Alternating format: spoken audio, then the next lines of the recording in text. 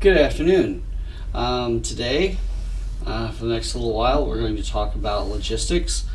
There are 20 slides, so this may take a few. There's a lot to talk about and a lot to get through. We'll start, Rob. I'm going to go ahead and dive right in because we need to get this finished pretty quickly. So, there is nothing more intense in the human experience than war. Everything depends on who wins and who loses. And who wins and who loses depends on logistics. So let's look at some quotes from some famous business and military experts. Sun Tzu wrote a quintessential book on war and or business, depending on how it's interpreted. And he said the line between order and disorder lies in logistics. At the bottom, you'll see General and later President Eisenhower. You will not find it difficult to prove that battles, campaigns, and even wars have been won or lost primarily because of logistics. And Tom Peters, who is a modern-day visionary in the business world, said, "Leaders win through logistics. Vision, surely. Strategy, yes. But when you go to war, you need to have both toilet paper and bullets at the right place at the right time. In other words, you must win through superior logistics." So that means that logistics is going to be a pretty important part of your business plan. So we should look at what logistics is. Logistics is the management of the flow of resources between the point of origin and the point of consumption. Logistics is as important to business as it is to armies. Companies that win the war in the marketplace are those that compete better on the ground. Logistics is all about ground competition. It's all about what gets done and how it gets done. And they say that execution is what separates winners from losers, actually doing something and doing it well, how well you do it. Logistics is all about the who, what, when, and how of execution. So it's an important component. Logistics is far more important than just finding a warehouse or a truck. It's so important that Peter Drucker, way back in 1962, described logistics as the economy's dark continent. What he was saying was that it's huge and that the ability to leverage logistics for profit is going to be a big driver in the future. And as time has gone on, like most things Peter Drucker has said, we've found out that he's pretty right. So logistics is part of your operations plan. So what then are operations? Operations are what you do and how you do it. And operations are important for a couple reasons. One reason is whoever reads your business plan might not understand your market, your industry, your company, anything like that. And this section will help to clarify that for them and also for you. It will also make the key factors that are involved obvious. As you work through the operations section, you'll see that certain things pop out, and those are the things that you'll need to pay attention to. And they will help you to figure out how to make your business more successful and profitable. As a matter of fact, your competitive advantage might come from the work you do in the operations sections, because efficiencies in your day-to-day operations can lead to a competitive advantage. For instance, Walmart describes itself as a logistics company that finds operational efficiencies to drive down prices. In that way, they don't say they're a store at all. They're primarily in the business of getting products from somewhere to somewhere else. That's more important to them than the stores as far as from a profit standpoint.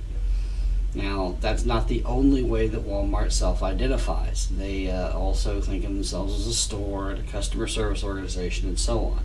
But it's important to know that they think very, very deeply and very often about their logistics.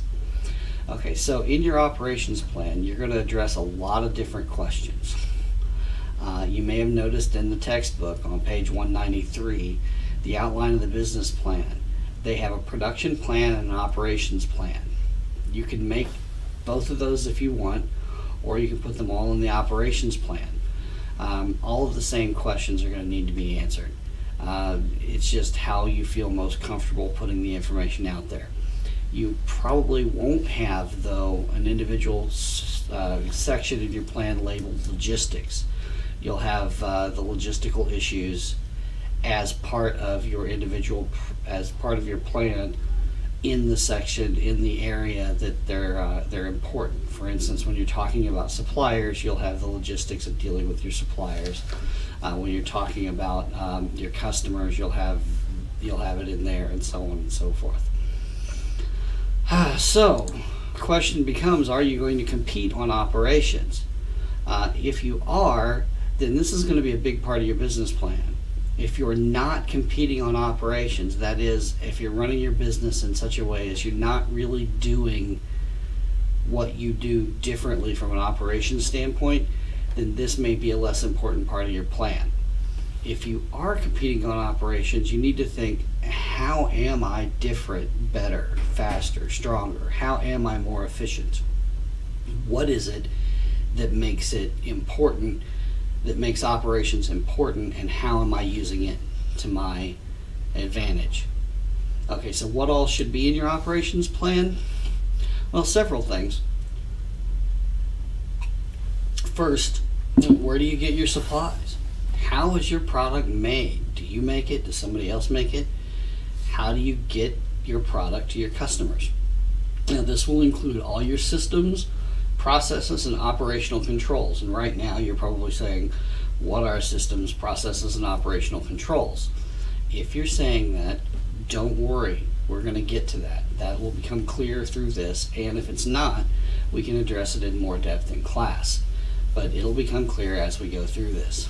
The last thing is your location and regulations is going to be important, and the operations plan is a good place to have that. Your building, zoning ordinances, and so on and so forth. And we'll get more into that in a little while too. But first, let's look at the operations part of this by going to an example. Dragonfly corals. They grow several types of ocean coral that was previously only available through reef harvesting. That is, scuba divers would go out and break it off a coral reef and then bring it up and sell it. Obviously, that destroys reefs. Dragonfly is in Noblesville, Indiana, which is a great place to buy coral, right? Right in the middle of the Midwest. But dragonfly coral does provide the Midwest with environmentally friendly, economically viable coral for ocean reef type fish tanks. The product, just having the product available and being able to do it and doing it in an environmentally friendly manner made this a good business. But to grow, they really needed to answer several logistical questions. And so a student team asked them to examine some things. So how much coral could they grow with their present setup? That's a question that leads to capacity, and any business that you're in, you should know your capacity. If you're a diner or a food truck, you should know how many meals you can put through in an hour. If you have a sit-down restaurant, a measure of capacity is a turnover. How long does it take you to turn over a table, and how many times can you do that in a day? And turnover means customer comes in, eats their food, pays their bill, and leave. It doesn't mean flip it, obviously. Does their available capacity satisfy market demand? If not, how can they get there? Do they need more people? Do they need more greenhouses? They grow coral in greenhouses. It's underwater, but it's in a greenhouse. Do they need more land? Do they need to train new people to do this? Right now, this business, one of the co-owners, Karen, does all the harvesting. And this knowledge needs to be transferred to employees if they're going to expand. And shipping, does a disproportionate amount of the business come from one part of the country over another? Are they getting a lot of orders from California, or a lot of orders from Kansas, or a lot of orders from Alabama? If they knew that, then they would be able to answer the question, would it make sense to have a warehouse in that area? Also, can you warehouse coral? Would they have to grow it on site? Can it be shipped long distances? If it is, what's the shipping process? If they're going to have a warehouse in a location away from central Indiana, should they have their own special vehicle for transportation? Should they take the stuff directly to stores and homes? Or can they just use FedEx or UPS or whoever? It is this type of systematic thinking about capacity, operations, and delivery that every company should be doing. You should be doing this about your country. So, your company. In the case of your particular business, you should be asking, how long does it take to make a single unit of whatever it is you make? How much does it cost to make a single unit of whatever you make? When will you be able to start offering your product and service? Now, these questions, if you refer back to your prototype, should be a lot easier to answer. Now, you think about, how long did it take to make my prototype? How much did it cost to make my prototype? How long do I think it's going to be from prototype to production model? How long does it take in order to reach you? When you order supplies, can you get them in 2 days, 3 days, 5 days, 2 weeks? If you're ordering a finished product, how long is it going to be until it's manufactured? Once you get the stuff, how long is it going to sit on your shelf before you ship it out? What is the total time from the time the customer, say, calls you up or places an order on the internet to the customer getting the product? How long does that take?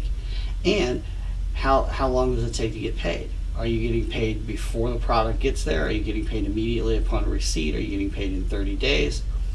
Figuring out all of this stuff and putting it in a chart will help you to understand your business and find efficiencies. I've got a couple flow charts that I want you to look at.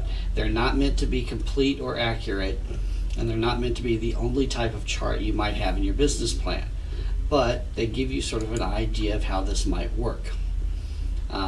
So on the left, we have a flow chart here for a baker, for someone who's selling cookies. Their cookies are individually made and individually delivered in their store. So someone orders a cookie, and then they wash up and mix up the dough, batter, I guess it is for cookies, and they spoon it onto a tray. They heat their oven up, which they've got an amazing oven, I guess, that heats up in 1 minute. That's much better than the oven at my house. It takes 9 minutes to bake the cookies, 5 minutes for the cookies to cool, and then they can pack up the cookies and take the money and give the people their cookies that they can go home with for another 3 minutes. So what we see there is a 26-minute elapsed time between the order being cooked or between the order being taken and the delivery. So the question that they would have to ask themselves is, will people walk into my shop and wait 26 minutes for a cookie? Maybe they will, maybe they won't. You find that out by asking.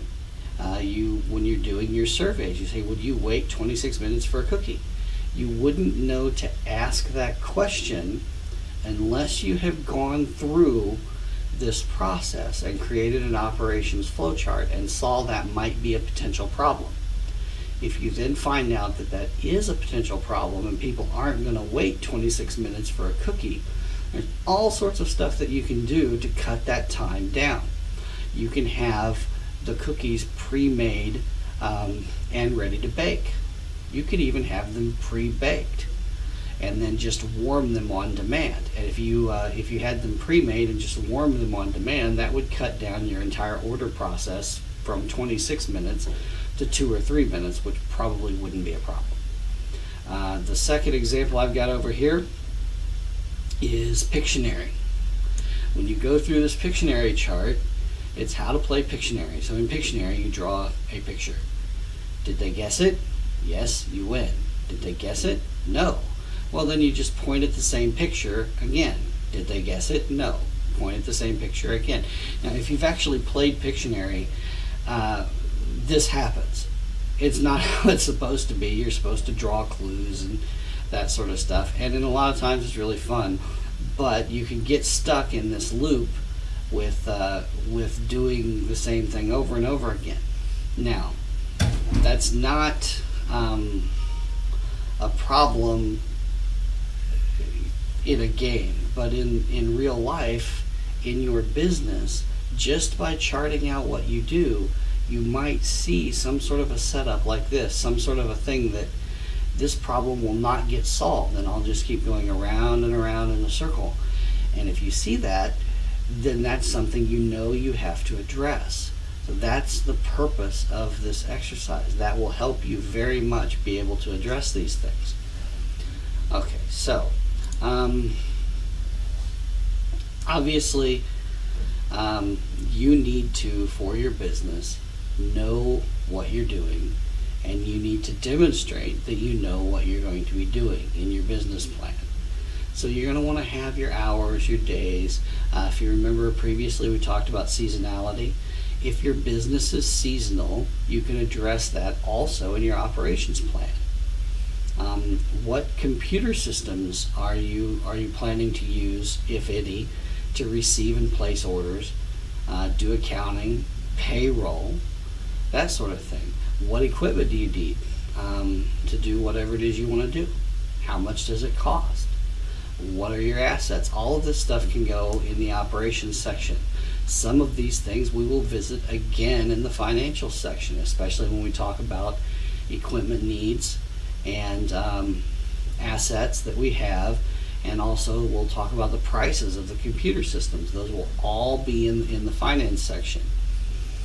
Now, I've been hearing lately about this company called Zenefits, www.zenefits.com.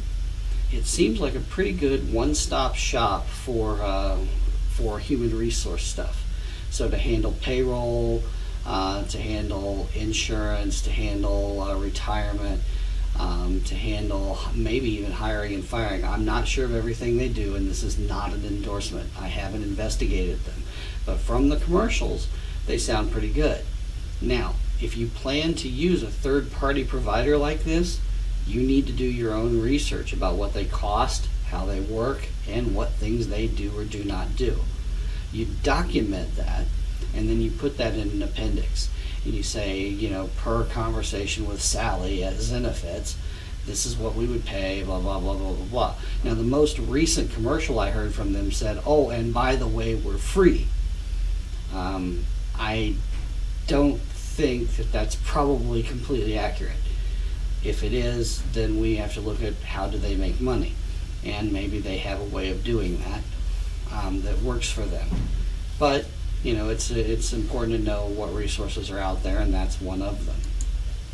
Okay, so this is an example that we're going to work through in class. The example business is called Giant Prints.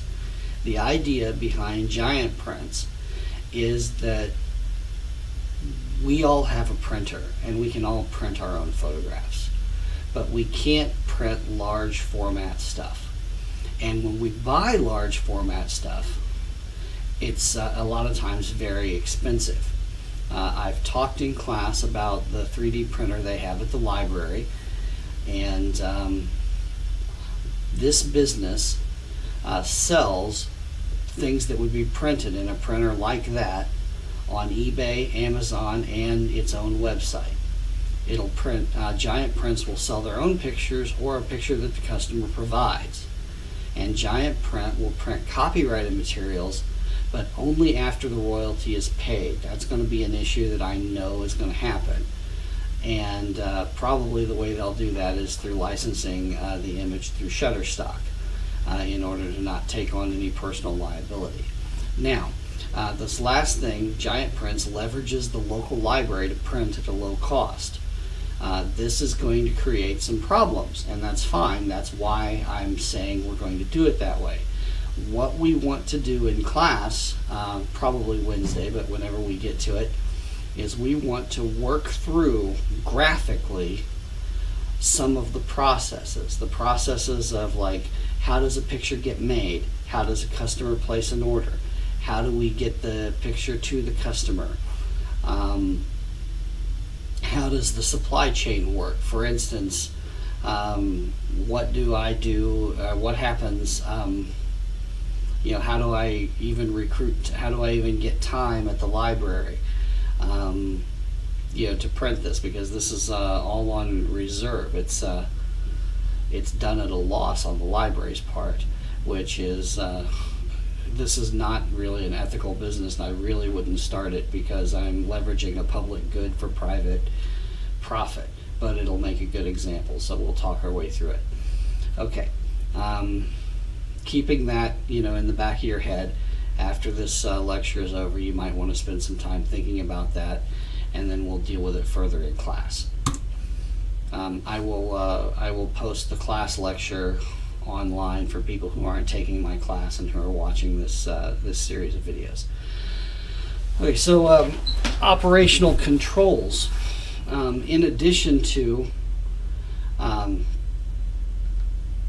other issues, we need to think about how we're going to keep control of things. If you can't measure something, you can't manage it. And operational controls are often things that we can, there are things that we can measure. And it's also, there will be what's called contingency planning involved in this. First issue that I've got listed here is target inventory. What is your target inventory, and how much inventory will you maintain? If you have too much inventory, then you have to pay for that inventory, and you have to have money tied up in the inventory. If you have too little inventory, when your customer calls you and asks for an order, you can't place it. I have been on both sides of that with various businesses, and neither one is very good. So you want to figure out the ideal amount of inventory. In my locksmith, also, what happens when something goes wrong? Well, one thing that can happen quite frequently is a supplier can't deliver the product you want when you want it. Also, equipment could fail. There are a million other things, and there's no way you can cover everything. But you should show that you have a plan in place for all the major systems that you have. In the locksmith business, suppliers were a huge part of my business. And as a result, I had a bunch of suppliers. McDonald Dash is my primary supplier, but there's also Hoffman, Hardware Sales, Ziff Lock, US Lock and Supply. There are a ton of other suppliers that I can call if my primary supplier doesn't come through, and I have credit with all of those people. Now, if a piece of equipment fails, how do you handle that? In my giant print business, let's say the library says, Dr. Nelson, you can't print these things here because you're selling them, and that's not what this is for, which would be well within their rights to say, and that's what they should say. So if I am in this business and I've got all these orders and I can no longer print there, what do I do? And if I have to buy one of those printers, it's $30,000. So I should have a contingency plan. I should probably not be in that business, but let's assume I'm in that business. I should definitely have a plan to at least be able to finish the orders that I've received, or to get people's money back to them and close down the business. But assuming it's a going concern for a business, I should have a plan that allows me to continue. If I'm printing these things in-house and I have my own printer, I should have a plan for being able to rent or lease a backup printer if something happens. And whatever the major aspects of your business are, you should have plans for dealing with those. If you're selling pizzas and you have a pizza oven and the pizza oven goes down, what do you do? There's companies that come out and fix such things very quickly, but even very quickly is not quick enough in the lunch business.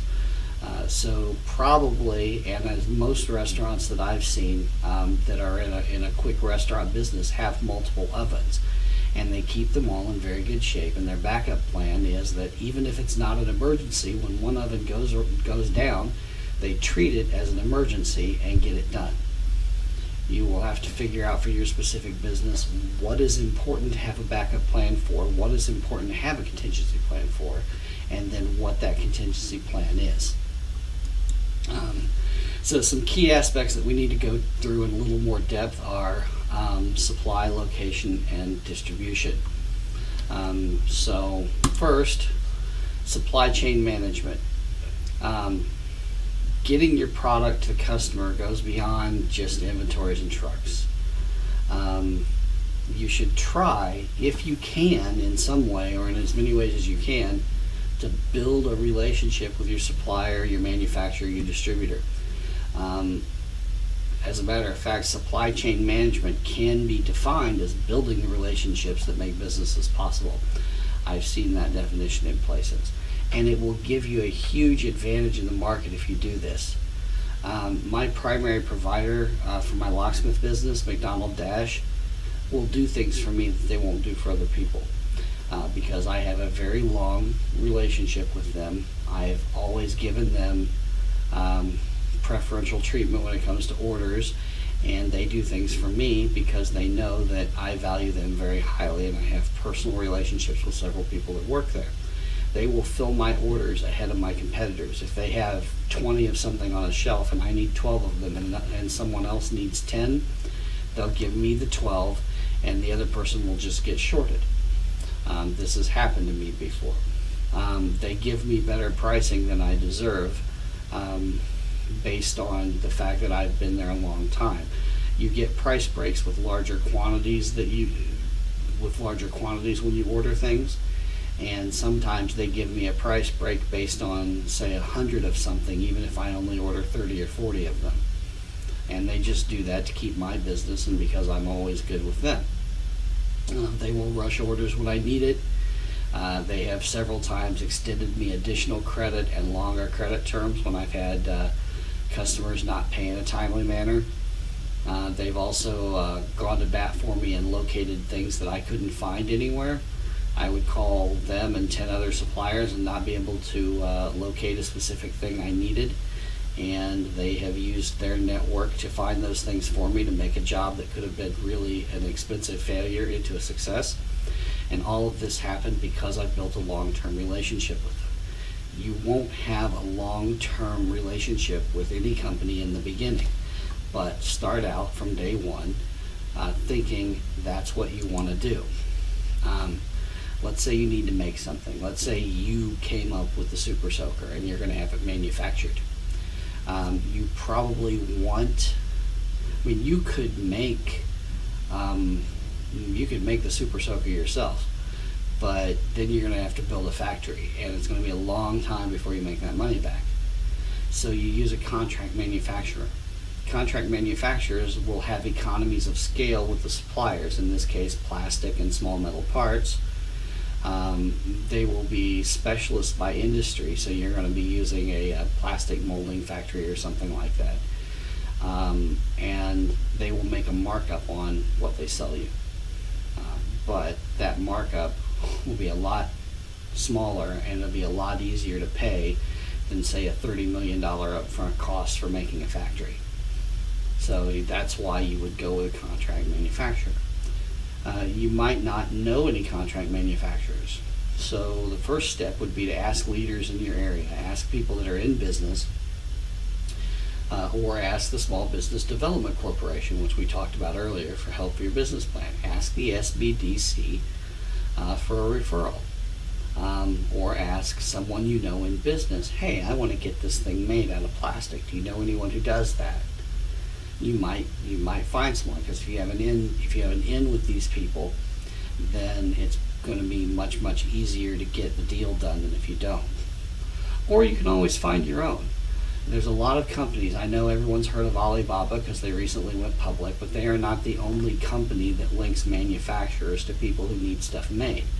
There's a company called Makers Row which is an American company that specializes in American factories. So if you want something and you want to be able to say it's made in America, contact Makers Row, and Makers Row can hook you up with somebody in the U.S. that will do it. There's also thomasnet.com and globalsources.com you can check into. If none of that works, you can always go to trade shows. We talked about trade shows earlier and all of their usefulness for marketing purposes and that sort of thing. Well, they're also, contract manufacturers go to trade shows to solicit to get work. So you can go and say, hey, I've got this thing I want made, and you can meet somebody to help. You should shop for the best deal.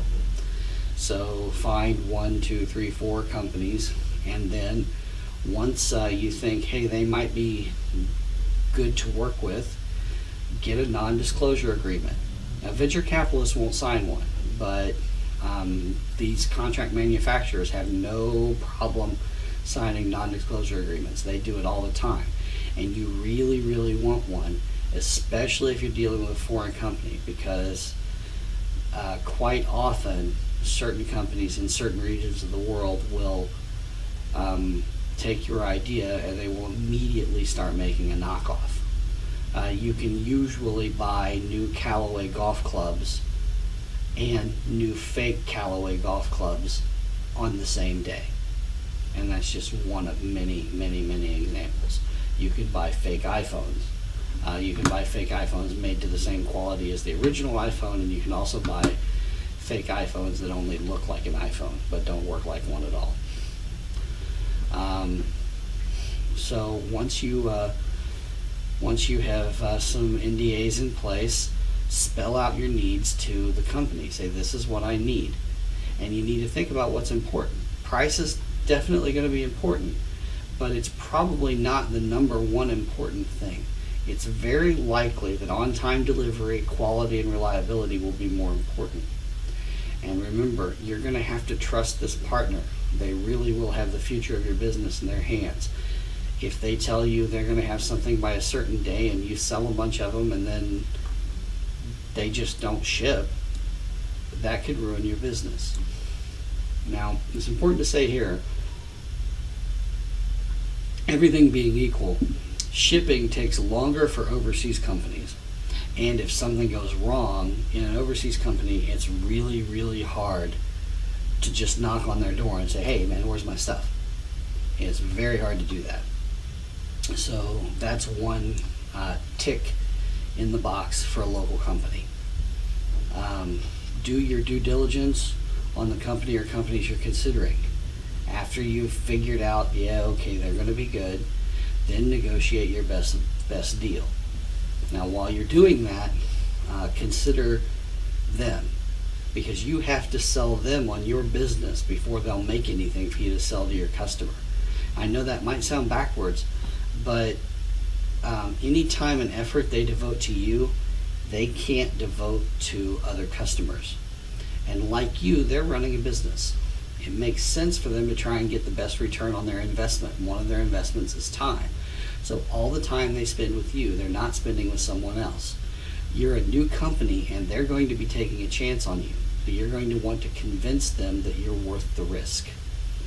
Now let's take a brief digression into financing and talk about a couple things. Even though you're going to try to be really nice to your suppliers, there's a couple things. First, you're going to want to push your suppliers on terms. And what I mean by that is your supplier might want you to pay COD. More than likely, they'll offer you 30 days to pay. And 30 days to pay seemed like a lot of time, but it's not.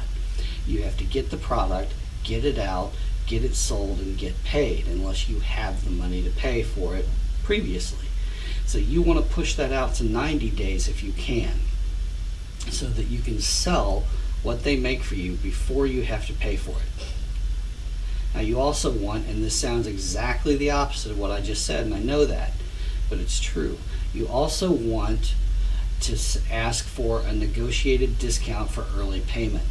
So like 2% in 10 days.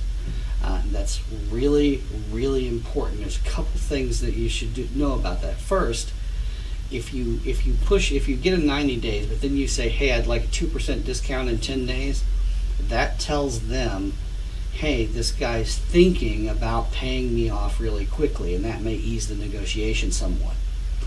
Also, a 2% 10-day discount, the annual equivalent interest rate for that is 36%.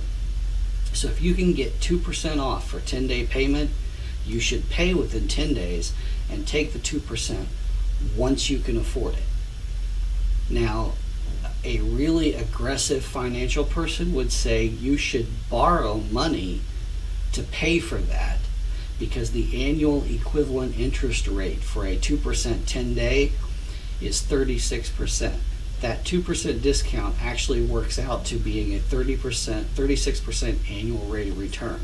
So if you can borrow money at less than 36%, you should really borrow money to pay your invoice off. I will not suggest that you do this, because there are all sorts of things that can go wrong. And then if you can't pay the loan back, then you might have a high interest rate loan. Whereas if you go with a company and you miss the 10%, you have that other 20 days or the 10 days, you have that other 20 days for free. But realize that a 2% discount for 10 days is big. It's not a tiny discount, even though it might seem tiny in the numbers. So it's just more spectacular than it appears. Second, your customers may finance you. A lot of industries, not a lot of industries, but some industries, customers prepay for things. The funeral industry, a lot of their businesses prepay. Travel and entertainment, a lot of that is prepay. If you book a cruise, you pay for it before you go. If you book an entertainment experience, quite often you pay for it before you go. You obviously pay for a concert ticket before you go to the concert. Now, this may not apply to your industry specifically, but if you have a product and you want to try to get it prepaid, that's kind of the Kickstarter model. That's what Kickstarter is. Kickstarter is a way to market test your idea and get prepaid. If you say, if I sell 1,000 of these for $100 a piece, that's $100,000. Then that's $100,000 less their fees, obviously, that they'll send to you, and that's a prepay. Now, this prepay sometimes is by a long time. There's a 3D printer company.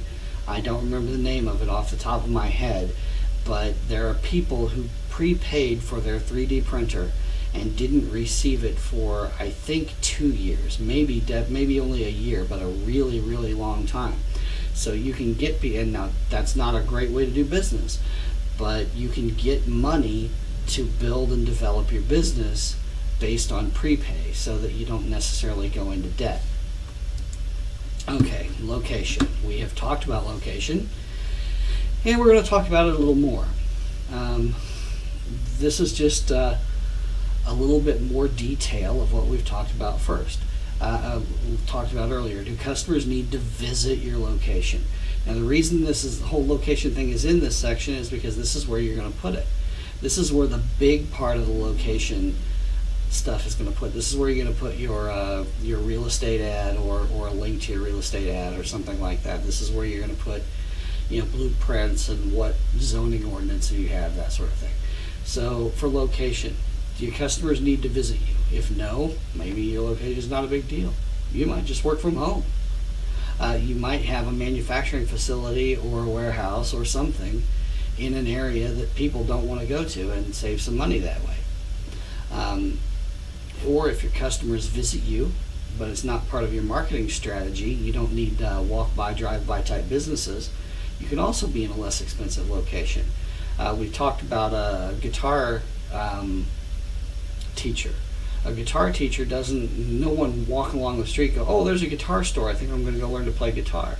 So people will seek you out with some businesses. And if you have the kind of business in which they're going to seek you out, then you can run it out of your house, or you can run it out of a place that's less expensive. But if you rely on your location, you need to be able to confidently say, I can make enough money to pay for the location. If you can't, then there's a problem that has to be addressed, and that's why we're writing this business plan, is to address these problems. What you'll notice with your location is companies in similar industries often cluster close together. It's clustering. Typically, you gain more than you lose from being close to your competitors. It's not a mistake when Walgreens opens up across the street from CVS. It's not a mistake when Burger King opens up next to McDonald's, because customers want to go where there are choices in most businesses. And if you have a location specific business, you probably want to be where other businesses like you are. Now, as an alternative to that, you can find a place that's becoming the type of place your ideal customer would choose to be. A few years ago, if you wanted to start a brewery, just as it was becoming popular, you might have wanted to start an OTR, and you could have gotten buildings super cheap, started your business, and then as OTR emerged from, I guess, the ashes of old OTR or whatever, you would look like a genius, and that would be a really good move for you to have made. The next OTR might be Walnut Hills, or it might not. So you might consider, hey, is my business the type of business that would thrive in a location that is like this, or in a location that is becoming like this? Now, at your location, there are specific resources that you should consider. Are the type of employees that you need available? Because, not everybody can do every job. That's why everybody tries to be the next Silicon Valley. Every community, Winchester, Indiana, I worked with as an undergraduate student, wanted to be the Silicon Valley of the Midwest. Winchester, Indiana had a population of less than 10,000. The type of employees that want to work for Silicon Valley type companies don't want to live somewhere where there are 10,000 people. They want to work and live somewhere that's diverse, where they can get 15 different types of fish tacos at 3 in the morning. They don't want to go to a place that has one coffee shop that's not a Starbucks and a couple little diner restaurants and a McDonald's, and that's it. So if you were going to start a tech company, might not want to start it in Winchester, Indiana. Is the specific location that you're looking at, does it have the things that you need for your company? Does it have the amount of power you need? Does it have access to water? And for a lot of companies, that's not a big deal. For some companies, access to water is huge because they go through gallons and gallons and gallons of it. Access to a river if you're a barge company. Not that we're starting barge companies, but so on and so forth. Is there enough of whatever it is that you need to run your business? Will it be successful at this location? Is it allowed to be at this location? If you're starting a factory and you have a house that's zoned residential, you might not be able to do that. They might just say no. I have an associate that I've worked with in the past that tried to start a chocolate company in a house, and it took him, after he started his business and ran for about 1.5 years, someone decided that they didn't like it, and so they shut him down, and it took him 1.5 years to get his house rezoned as a place of business so that he could make chocolate in his own home. Now, he was making a lot of chocolate. He had several employees showing up every day, so I'm not saying that it wasn't a legitimate complaint. I'm just saying if you try to run a business in a place where you're not allowed to, there might be problems. If you're dealing with dangerous materials, there are certain places you're not going to be allowed to go, and so on and so forth. There's a lot of that, a lot of those types of issues, and you need to just address them as you go through. For your location, whatever it is, you should probably include a real estate listing, maybe blueprints or a layout of the building you're going to use, copies of the lease, what are the zoning restrictions, whatever you think might make a good case for my business can be successful in this location. Last topic is distribution. I used Amazon as sort of a general tool, but Amazon or some company distributes and markets your product. That is, you've come up with something and you've turned everything over to somebody else. That's the easiest case scenario. So, like, I've decided that I'm going to sell cacti, and so I have freeze-dried cacti kits, and I give them to Amazon, and Amazon decides how they get to places, and then Amazon sells them, and then I get a small percentage of the overall cost or the overall profit, because Amazon's doing most of the work. They'll take most of the money. Now, perhaps Amazon or some other service might just market the product. They sell it on their website, but then the order comes to me and then I ship it out. If I have just a few things going out like that, I can use drop shipping. The FedEx guy can come by my house and pick up 8 or 10 boxes, or the UPS guy, or whatever. As my business grows and gets bigger, I'm probably going to want to use an order fulfillment service of some kind. I'll have somebody else, I can hire a fulfillment service. I can take them over big truckloads full of my product, and they will warehouse it, and then when an order comes in, they will ship it out. And these services are varying methods of how complete they are. Some of them will just ship out orders that you send them. Some of them will answer the phone, take the orders, ship them out. Some of them will answer returns. They'll take product back if there's a problem, and then ship a replacement or refund money. Some of them will handle money, some of them won't. That's another way to handle it. Now, you will probably, in almost all circumstances, want to avoid the fixed cost of self-shipping, which is owning trucks, having employees, having a trucking company, having a packaging company to package your item. Probably you're not going to want to own those things. You might, though, and if you do, more power to you. That's perfectly awesome. Okay, so that was the logistics portion of your business plan. As you can see from the front page, that's business logistics and operations, and I hope this is helpful to you. And when you have questions, bring them to me, and I will answer them in class. Thank you for your time.